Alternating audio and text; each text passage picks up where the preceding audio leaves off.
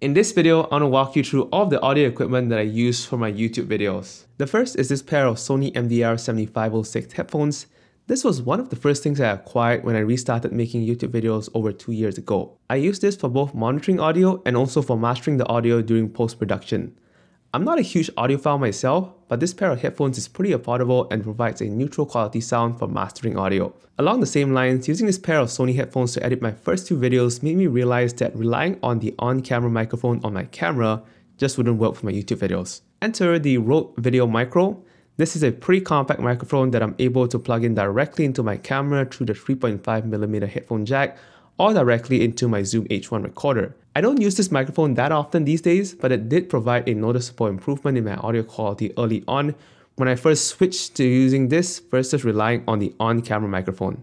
Next up is the Amazon Basics microphone stand. I use this to prop a microphone to be as close to me as possible whilst being slightly out of frame so that I can get the best possible audio quality from my microphone. This stand might look insignificant, but it probably helped me to improve my audio quality more than any microphone ever did. In earlier videos, I wasn't very much educated about microphone placement, so I always placed the microphone on top of the camera, and that meant that it would capture the echoes and unnecessary background noise from the room. So after I switched to using this microphone stand, my audio sounded crisp and great. The next item is the RØDE VideoMic NTG. This is a workhorse of a microphone for me as I use it for almost all of my videos either as the main microphone or as the backup audio. To me, the audio from this microphone is slightly better than on the RØDE VideoMicro. That is mainly due to the fact that this VideoMic NTG has an internal gain control, meaning that I can lower the preamps on my camera, which will result in a slightly cleaner audio signal being recorded.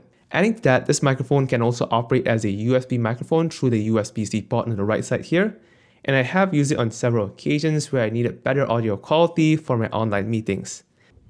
And the primary microphone that I use these days is this RØDE NTG5. This is an amazing shotgun microphone. And this RØDE NTG5 was the primary microphone that I used to capture the interviews for my very first documentary about programming. I invested in this microphone not only for the audio quality that it brings to the table, but also as a stepping stone for me to further explore the world of audio production. Sure, I can get similar sounding audio with the VideoMic NTG or the VideoMicro, but this microphone being XLR based means that I need to learn how to manage the audio being recorded through this microphone rather than just being a plug-and-play solution like those other microphones. And to drive the RØDE NTG5, I have the Sound Devices MixPre 3 Mark II. This is a 3-channel audio recorder that records really clear and clean audio signals. Frankly speaking, this recorder is a little bit overkill for the scale of production that I'm dealing with on this YouTube channel, but similar to the RØDE NTG5 microphone, I decided to invest in this recorder so I can learn how to fine-tune the audio and sound that I'm recording. I am also confident that I can grow into this audio recorder over the next couple of years, so maybe some of the more advanced features that I'm not using right now, I'll be able to take advantage of them as I learn more in the coming months or years ahead.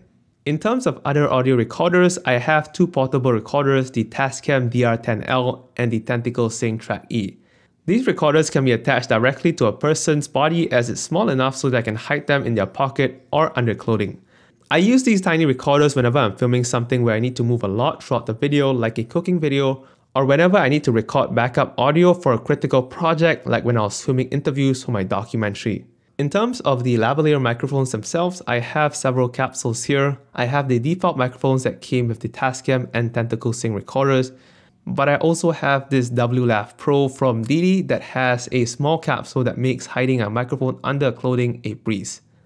Lastly, I have 2 accessories that aren't microphones, but they greatly help me during the post-production phase. The first is this slate that I use to sync the audio from the audio recorder to the video recorded on my camera.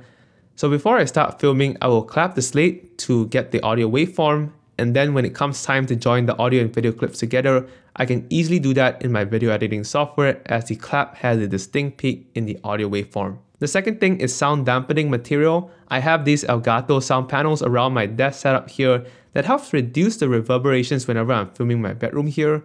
And whenever I record audio in an open space like my living room, I tend to put down a couple of these moving blankets to kind of absorb the reverb or echo from the room. But yeah, that is all the audio equipment that I use to record audio for the videos that I upload to this YouTube channel. This video is part of my YouTube workflow series where I talk about the processes and gear that I use to make these YouTube videos. Feel free to check out the full playlist on my YouTube channel here to see other videos in this series, and let me know down in the comments section if you have any questions about the gear that I mentioned in this video, or if you have any suggestions for any future video. But yeah, thanks for watching and I hope to see you very soon in the next video.